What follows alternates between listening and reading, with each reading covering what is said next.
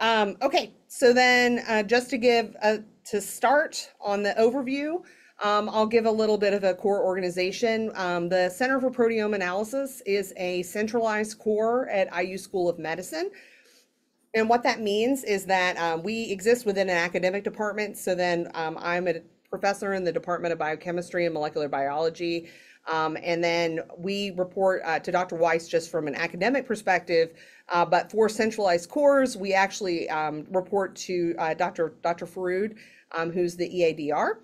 And then in additional oversight, we have oversight from school operations committees, and also a proteomics advisory board, and the members of those board can be shown over here. So the people that we have working in the lab are myself, and then Dr. Emma Doud, who, as I said, will be presenting with us today as well. And then Dr. Tina Guo, who's here, who I'll talk about a little bit at the end, was one of our targeted methods.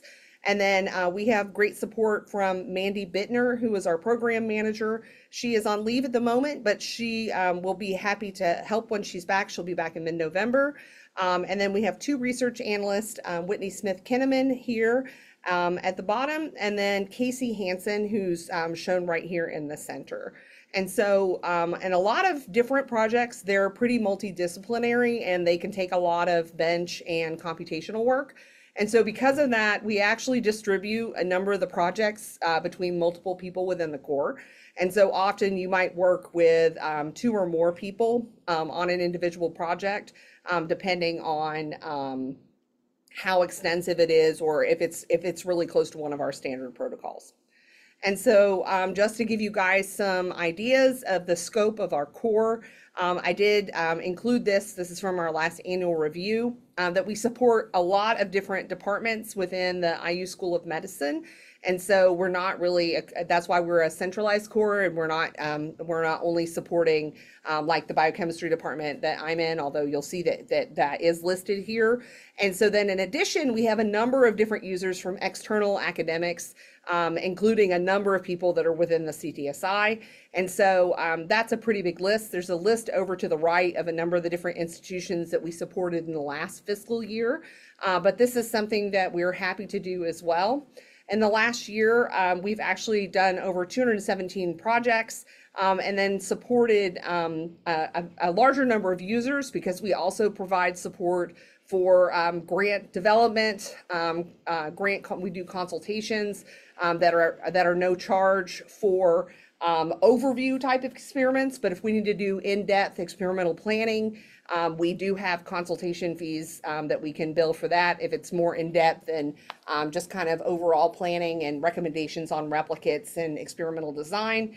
And then we also can provide letters of support, facilities, and then also data management plans. So if you need any of that information, you could reach out to us. I would actually recommend right now, you're welcome to use our listserv, which is the entire core, but you can email myself and Dr. Doud until Mandy's back from leave. And so then, we can help you with those sorts of things, and work with you with someone with a core facility. And so one of the things that we've really been increasing is our automation, and Dr. Dowd's going to talk about that some today within her project. And so we have an Agilent Assay Map Bravo, which is a liquid handler system for a lot of different pipetting-based protocols. We can also do things like on the Assay Map Bravo has affinity tips. And so there are some affinity reactions that we can do at scale. But the optimization of those experiments is something that we do not receive support for from School of Medicine. So those have to be factored in as a cost to the user. So if you wanted to develop a large-scale affinity purification method as part of a grant, we would just budget in the fees for that method development, as well as the actual performance of the experiments. And we can do that also for the development of targeted proteomics methods. And so we have to bill for that time for method development as well. And we can plan for that with quotes and upfront consultation like I had spoken about earlier. This pairs really nicely with one of our HPLCs, which is the EvoSep, which uses a tip format. So each tip is kind of like a miniature column. And those columns actually do sample cleanup and then we can inject those directly into the mass spec. So this is in a tip rack, so it's a 96 well format, which pairs really nicely with the Assay Map Bravo. And Dr. Doud has gotten that set up now, along with EvoSep. They help develop methods for the Assay Map Bravo for tip loading. And so we can load 96 samples at a time using this system to run them on this EvoSep for analysis. So that really helps to facilitate this 100 plus sample per day processing when that's needed. So then this is just an overview of our core services, and I did not add all of our additional newer functionalities on here, but just generally what we're going to talk about today are the targeted proteomics methods. So this small square here at the bottom, which includes parallel reaction monitoring, which Dr. Doud is going to talk about. And then at the end, I'm going to talk about our Olink Explore platform, which we do with the Center for Medical Genomics. But in addition to these targeted methods, we do untargeted proteomics or discovery proteomics or shotgun proteomics. There's a lot of different ways that they refer to this in the literature, where we can do global protein expression analysis. We can do small or large scale post-translational modification analysis. We can do protein-protein interaction analysis. And we also can provide methods for thermal proteome profiling. All of this is also, there's a foundation of computational analysis specifically for the proteomics data. We can generate fold changes and statistical analyses that then you could work with us on it, or you could take that data and then work with one of the bioinformatics cores or your own bioinformatician collaborators to be able to do further analysis on that data. That's true of all those and the targeted proteomics methods. So we'll talk about that. I think that Dr. Dowd's going to talk about that a little bit with her PRM experiments as well. Okay, and with that, I'm going to turn it over to Dr. Doud. But if there are any questions right now on the overview, we can take them now, but I can also take those at the end, so feel free to wait. Here, let me. Did you want to do the trigger channel? Oh, shoot. Yeah. I forgot. So I forgot that I did have some slides I was going to present that are also targeted mass spectrometry based on the isobaric trigger channel. Thank you, Emma. So then this is an option that is still mass spectrometry based, and it's kind of a hybrid targeted assay that is also does discovery based analysis. So it's kind of in between those two areas.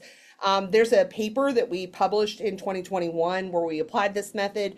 That work was led by graduate students Sarah Justice and Neil McCracken, which have both graduated now. But this is something that we can do for kind of specific applications, and so we can talk to you about this. The trigger channel is basically where we add in a certain target of interest, like a recombinant protein, to be able to look for specific peptides that are coming from that recombinant or synthetic peptide or other type of affinity purified complexes. And we can do that to make sure that the mass spectrometer prioritizes acquisition of specific targets of interest within reason. So if you have an extremely low level protein, this method still may not be enough to give you a limit of detection that would be able to detect those peptides. And then that might be something that you want to look at the other two platforms that we're going to talk about today, either parallel reaction monitoring or PRM or the Olink platform. So then that's something that we can add in as we go. But the idea here is this is a tandem mass tag or TMT based analysis in which we use these isobaric barcodes. So we barcode the samples, but we can add a sample which has a reagent or an affinity complex of interest, synthetic peptide, recombinant protein. We've used lots of different targets here. And then when we do that, the increased signal that we add in allows this to be selectively detected by the mass spectrometer in methods that I won't go into deep detail about. We've actually also coupled this method with a PRM-based method for Dr. Carmela Evans-Molina's lab, and that has been published. So we published that in 2019 in the Journal of Biological Chemistry. And so what it can do for you is that you can see the different channels from the TMT reporter ions, and then the trigger channel is much higher abundance, and that's what gives us the higher sensitivity because it's going to be out there for the mass spec to be able to detect. at a higher signal to noise. So that's going to assist with acquisition. And we can do this and acquire this. In this case, it was a endogenously purified protein complex. And so we could also acquire information on post-translational modifications and prioritize the analysis of this specific protein complex, which is called the cleavage and polydylation factor. If we look at that here, so it's a complex that has multiple subunits, 14 different subunits. And then across all of the trigger channel based analyses, we were able to detect around 317 unique sequences reproducibly. So we got those over and over and over again because of that boost in the signal to noise. Whereas if we did not add the trigger channel analysis, we had about 79 peptides that were reproducibly detected.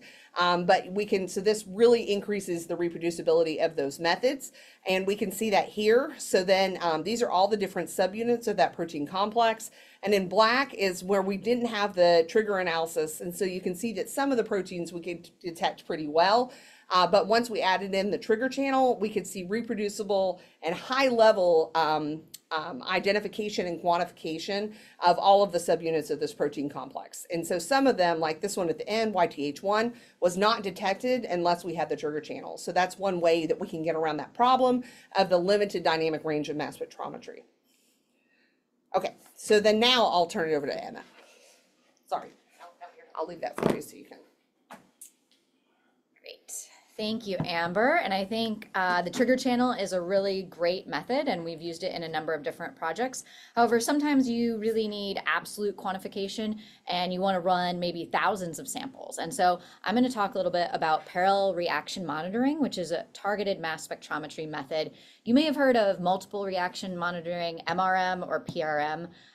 We're doing PRM here because we have Orbitrap, where we are isolating precursor ions, fragmenting those precursor ions specifically, and detecting only the fragments from those precursor ions. Here is a summary, and I highly recommend, if you haven't heard of this method, checking out some of the literature, including this IGMS 2015 paper. So I will say that as opposed to some of our other untargeted methods or the trigger channel, there's really significant method development required for any of these assays. It does give you precise absolute quantification, however. So in certain situations, including the scenario I'm going to talk about today, this can be the mass spec method of choice. So today I'm going to talk about a collaboration that's been ongoing with the Model AD, which is Model Organism Development and Evaluation for Late Onset Alzheimer's Disease. This is a consortium that started in 2016 after the National Institute for Aging noticed that there was a real lack in translational science in Alzheimer's disease and really getting molecules from academics into the clinic. So Model AD is prioritizing late onset Alzheimer's disease variants, looking at specific animal models. And what I really think is fantastic about this consortium is that they're driven by this broad, unrestricted distribution of all of the data and all of the models. So even the genetic models that they have copyrighted are available for all academic usage. And so I've been working with the Preclinical Testing Corps, which is a consortium of academic researchers at Indiana University School of Medicine, Jackson Laboratories in Maine, the University of Pittsburgh, and Sage Bionetworks. However, there's several other different components of the Model AD consortium. Today, I'm just going to talk about some of the preclinical testing pipeline with the use of a biotherapeutic. And so the PTC group within Model AD has published several papers, which I highly recommend checking out, specifically looking at prophylactic treatment of early onset Alzheimer's disease and these two different small molecules. So in having a full characterization of the disease, they look at both the modeling of target engagement, the PK/PD of the small molecule, as well as full characteristic of a highly developed statistical study. So this study is powered by having a number of different mice of 5X FAD genotypes, including male and female across a number of different months. These published studies, all the data is available online in the Model AD portal, and so all available. However, they wanted to move to a biotherapeutic as Alzheimer's and other diseases are more often using therapeutic antibodies to treat disease. So they started working with chimeric Aducanumab in 2020, late 2020. And they wanted to look at dosing after the onset. So this is more like a late onset Alzheimer's disease model, which is what the field needs to be moving towards to really get more clinical applications. So they came up with a study design using chimeric Aducanumab in which they would have a 28-day pilot pharmacokinetic study and a longer-term chronic pharmacodynamic study, 12 plus weeks. So the great thing about this is that they have a large number of animals, or more animals than are typically used. These animals are both genotype and sex balanced, and they're looking at all of these different biomarkers. They're looking at A beta plaque formation. They're doing behavioral modeling all at the University of Pittsburgh. Then they're working on PK/PD modeling and imaging here at IU School of Medicine.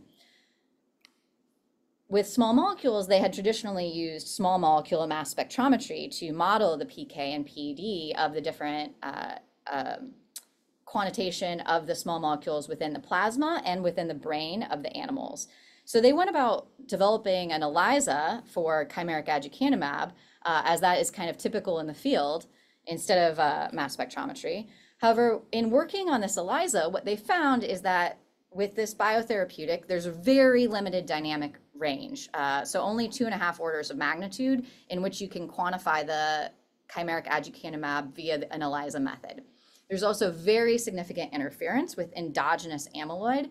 And so they were seeing a very large amount of genotype variability. So essentially, some of the animals that had Alzheimer's and they were being treated late in the disease had significant amounts of aggregated A beta, which are interfering directly with the Aducanumab ELISA assay. At this point, they turned to us and they wanted to know if they could develop a more fit for purpose method using targeted mass spectrometry to measure the concentration of Aducanumab. So they came to us with the requests of selectively and sensitively measuring chimeric Aducanumab in both mouse cortex samples and mouse plasma samples. Specifically with the caveat that 5x FAD mice have high levels of these A beta plaques interfering with ELISAs and potentially causing background in any mass spec assay.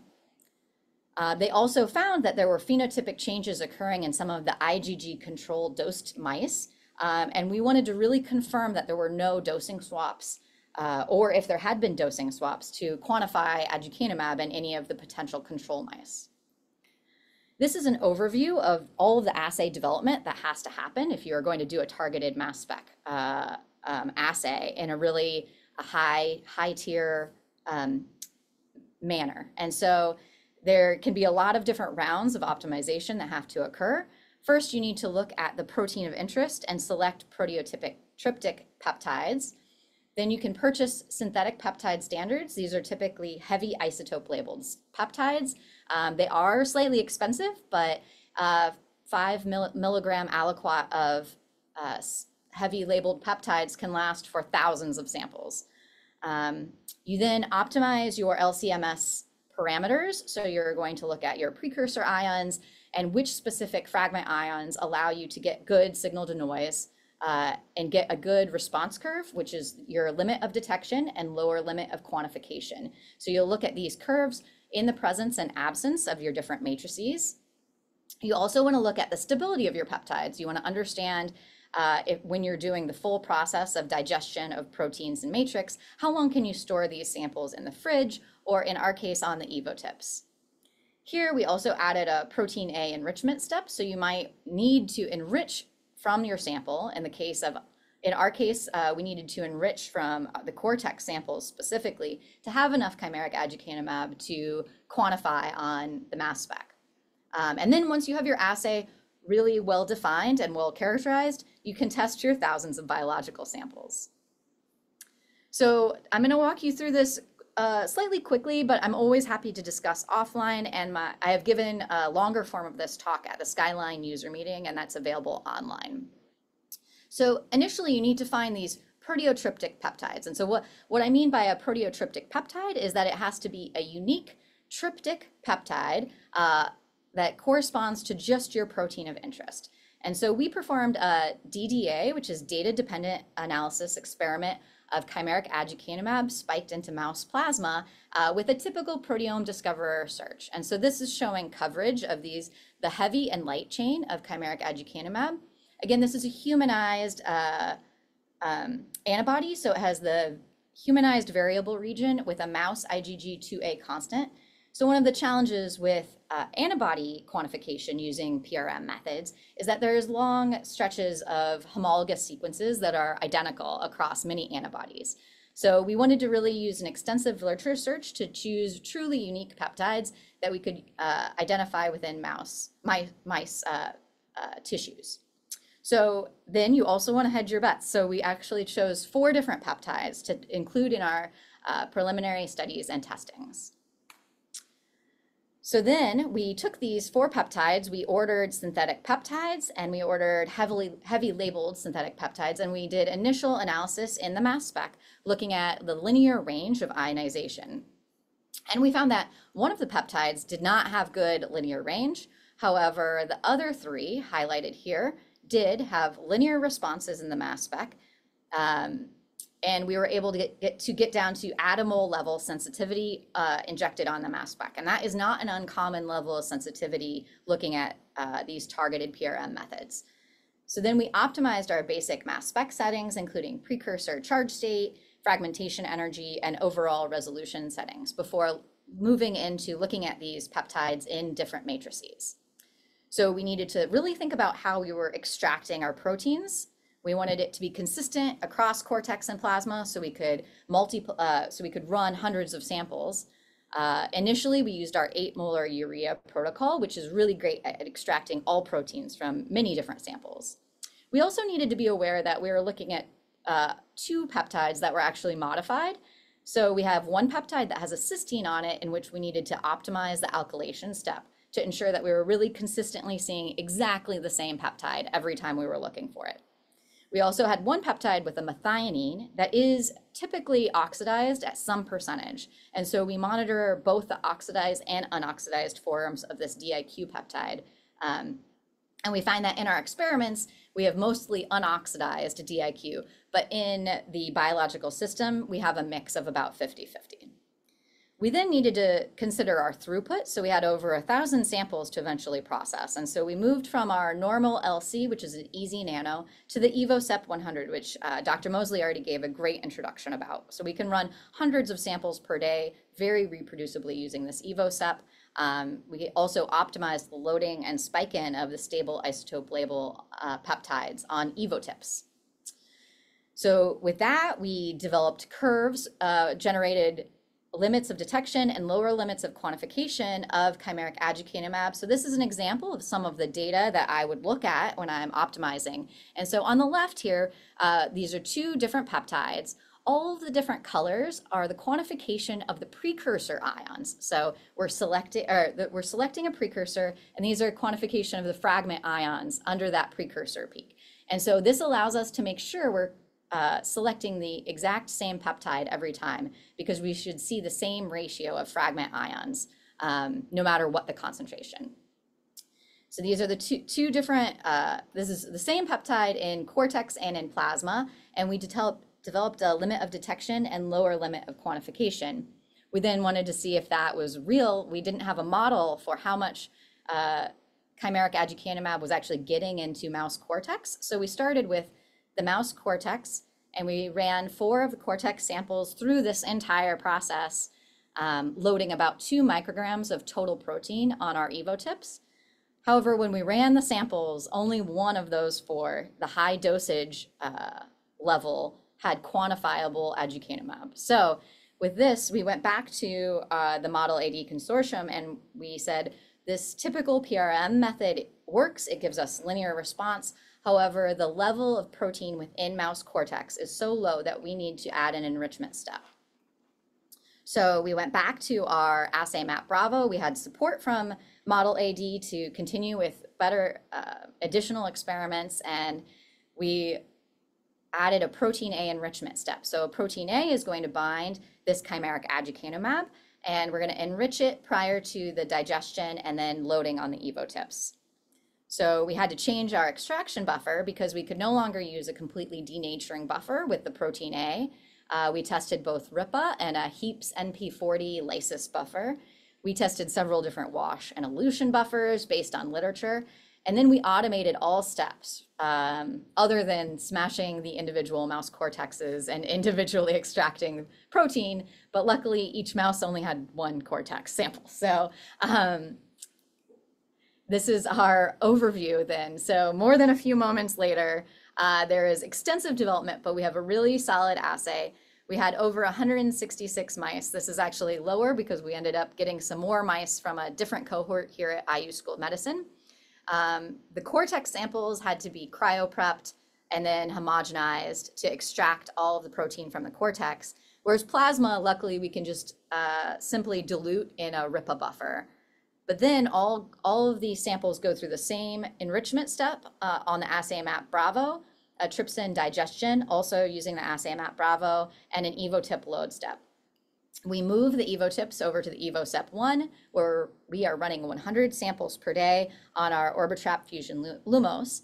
And then all data analysis is using the Skyline targeted quantitation suite of software, which is freely available. Anyone can download it.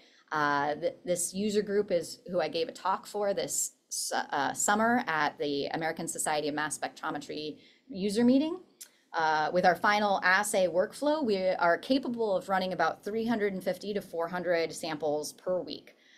So once we finally got it rolling, we were able to finish analyzing almost 1,500 samples, and everything is done processing. So an example of what some of this data look like is this is monitoring 4 different peptides across the 31 pilot cortex samples. So again, this is antibody that's getting into mouse cortex, which is a fascinating process in and of itself. But here you can see that all 4 of these peptides track very quantitatively. So even though we're going to just use one peptide for our final quant value, the other 3 really let us monitor if there are any issues with the sample prep. In the pilot samples, then we were able to confidently quantify chimeric aducanumab from animals that were both dosed with 1 mg per kg weekly or 30 mg per kg weekly or in a single dose. And we were able to confirm that none of the IgG controls were given aducanumab, in fact. We quantified from 0.4 to 30 nanograms per milligram as the range that we saw in vivo in these samples across the 4 cohorts of animals. In the plasma, we have a similar linear range, and I just wanted to show you this really beautiful data from the 4-week pilot PK. So this is pharmacokinetic data, and we had 9 different time points across about 37 different animals. Again, none of the IgG controls showed any quantifiable aducanumab, whereas here we can see really beautifully that in the single 30 mg per kg dose, we have a linear decrease in chimeric aducanumab in the plasma. We're modeling male and female, and there are a couple of different differences, but overall, the half-life is about 9 days, which is exactly what was anticipated from the human model of chimeric aducanumab.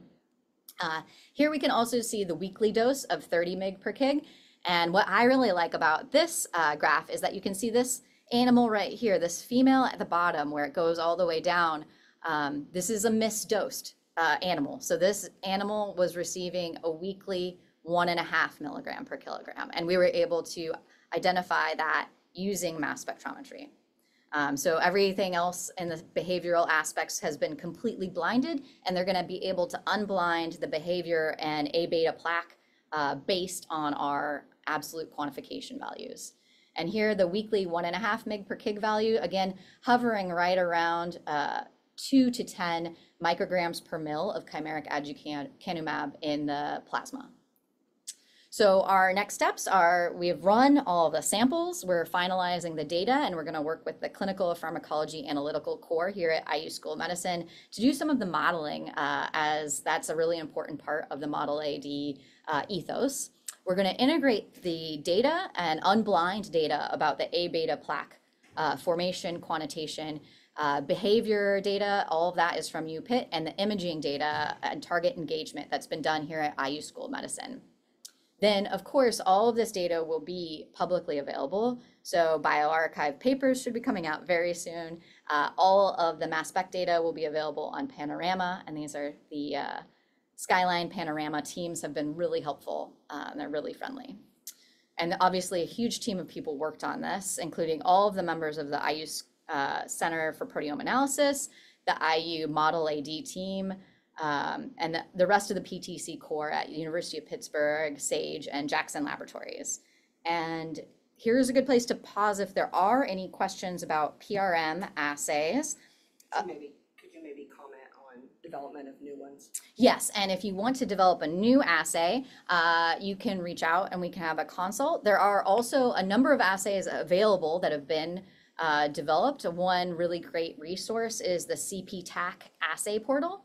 That's the Clinical Proteomics Tumor Analysis Consortium. Yeah, CPTAC. From NCI. Yeah, from NCI. And they have an assay portal. And so a lot of different biomarkers that are relevant to cancer specifically, but often other disease states. People have developed and have peptides listed. Otherwise, we can either do a preliminary study looking at your protein just to see what sort of peptides we're able to detect, or if anyone else has done any work on it. And so we have a couple of other projects in development. Again, it is a significant amount of time and effort to develop these assays. So we really recommend if it's going to be at least hundreds of samples that you want to run. But we're always happy to support or give a consult for various experiments. Okay, so thank you, Emma. And then I will mention also that, and Emma touched on this a little bit, that the sample prep is very different depending on if we're using plasma, serum. Plasma and serum are somewhat similar, but then versus tissue. And so then that's another caveat that if you want to develop these methods, and we can also do it in cell lines or in any other type of biofluid, right? That type of stuff as well. But each one has its own caveats. Now, luckily, our core has worked with a very large number of different tissue and sample types. And so we do have a lot of experience in the sample prep side on that end as well. And so we don't just offer the analytical side, we also offer that support in the sample prep. So it's just good to know. So then now I'm going to talk about our, I guess, our newest method that we're now offering, which is the Olink Explore platform, which is another type of targeted mass spectrometry. It's actually a targeted, it's a targeted method. It's not mass spectrometry based. So I'll talk about that. And so basically, this is a proprietary technology which makes use of Proximity Extension Assays, or PEAs. And it doesn't use mass spectrometry. In this case, it uses high throughput sequencing. And so all of the methods using Olink are a collaboration between us and then also the Center for Medical Genomics. And so I'll mention, we can talk about more about that as well. The way that these assays work is that you have a target protein of interest, and then there is an immunoassay. We do this part in the proteomics core. And so similar to what I was just saying earlier, we can do this. It's very well optimized for plasma and serum for humans specifically. So this panel is for human samples, clinical samples, but you can also use cell lines, anything as long as it's human derived. And so, but these immunoassays have antibodies, antibody pairs, which have been developed to specifically identify those human proteins in a pairwise basis. And each one of the individual antibodies is tagged with a single-stranded DNA molecule, which is complementary to only the other single-stranded DNA molecule that's on the paired antibody, right? And so when these come in close proximity, you can get hybridization of those two to form a double-stranded DNA, which can then be amplified by PCR. And so these first two steps, immunoreaction and PCR, are all done within the proteomics core. We use these instruments down here for high throughput, the dragonfly and the mosquito.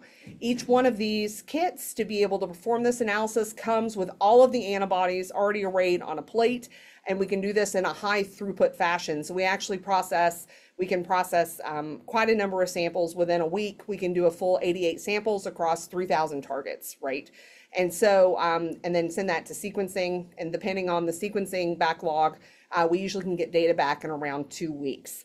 And so within this particular assay, we've also already developed the methods for extraction from cell lines. We did that within actually my research laboratory. So we work a lot with the Proteomics Core on developmental stuff. We received some funding actually from the Dean's Office, the Department of Biochemistry, and also the CTSI to be able to optimize those methods. So we have that available as well. We have the buffers optimized to be able to do extraction from cell lines and likely tissue as well, although we have not piloted that yet. So once we finish the PCR amplification, we hand this off for another round of PCR to the Center for Medical Genomics, and then we go through and do this with high throughput sequencing analysis. And so we give you the data all back together, which you get a normalized abundance value, which is called an MPX value, which they generate with Olink Explorer software.